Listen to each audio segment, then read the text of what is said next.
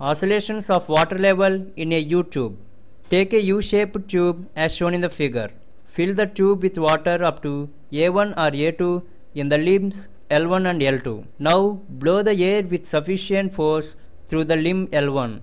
This disturbs the equilibrium of the water in the tube. The water level oscillates about the mean positions A1 and A2. A component of force due to gravity acts on the center of mass of the water when it is displaced from its equilibrium level. Thus, the water oscillates making a SHM till equilibrium is restored.